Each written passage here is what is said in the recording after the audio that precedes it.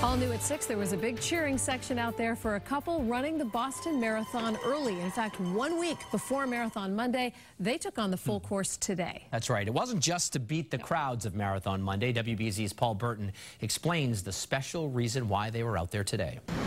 Go!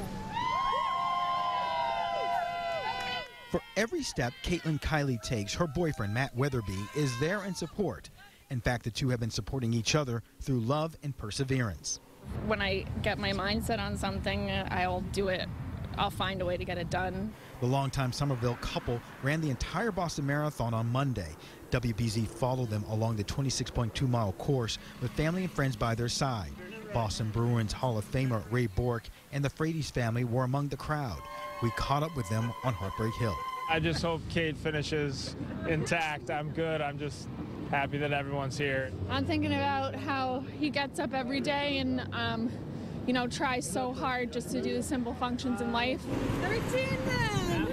Wetherbee is paralyzed after he suffered a severe spinal cord injury during a pickup basketball game 2 years ago. Although they did not qualify for the marathon in time, the couple decided to run a week early so they could still support their cause, a place called Journey Forward, where Wetherbee goes to rehab 4 times a week.